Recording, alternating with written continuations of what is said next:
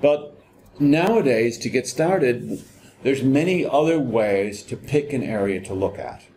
Obviously, as an exploration geologist, you want to be thinking about an environment that you're interested in, right? Like maybe you want to look at a volcanic arc, which is where there are many copper deposits, which means most of Indonesia and Papua would be targets. And you say, oh, well, where do we start? It's a jungle. So what people do is they send airplanes up and they measure the magnetic signal that's coming off the ground so that you can get a magnetic map just by flying planes back and forth in a grid, collecting it all, and some rocks show up as very magnetic and some show up as not at all. And then you make a model to decide which one you might want to put a drill hole into.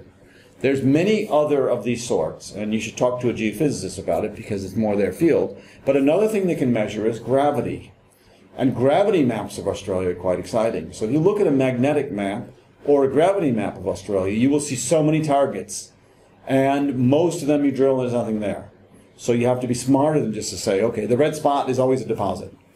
Right? So what we've been doing over the last, let's say, 50 years is drilling anomalous gravity and magnetic signals and then trying to learn which ones are actually good ones to drill and which ones aren't.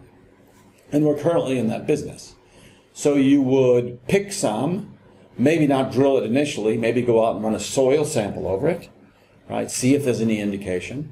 There's also something that we like to sample called calcrete, which is a calcium carbonate that forms on the surface all over Australia.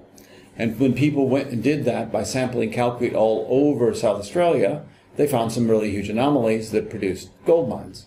So a mixture of geophysics, soil sampling, if it's gold, maybe river sampling, and putting together a geological model for where you might expect some sort of deposit is often a good place to start. But you have to remember that the ore deposits are very rare compared to normal rocks, so that you're not going to hit every time, and you're going to have lots of failures.